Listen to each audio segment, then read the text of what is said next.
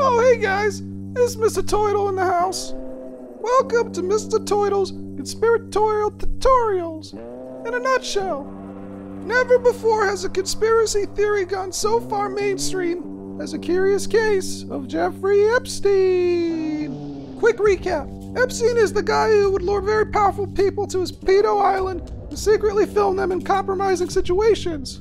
His ties with various intelligence agencies suggest this was a scheme to blackmail high-profile individuals. Bill Clinton was on board Epstein's famous Lolita Express at least 26 whopping times. Upon taking a closer look at Epstein's dealings, it becomes clear that he was merely a pawn and that the real power belonged to his girlfriend, Ghislaine How do you pronounce that name? Let's just call her Giz for now. In order to fully understand Epstein, we need to follow the trail of Giz. Her father was Robert Maxwell. If you don't know who he is, I suggest you look him up.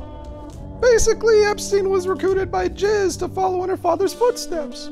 As to what really happened to Epstein, most of us think he was suicided, or faked his own death, perhaps with the help of his beloved Giz.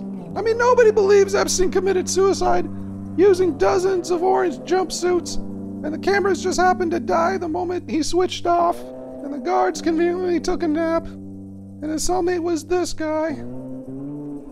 I mean, he looks like a nice dude. I mean, apart from him committing a quadruple homicide. Well, we all make mistakes, right? Anyways, forgive and forget. I can really picture the powers that be shaking in their boots once they realized that the plebs weren't eating up their boo poopy. Then George Soros emerged from the shadows and said, "It's time to release the coronavirus. Take care of yourselves, people! Coronavirus is gonna kill us all!"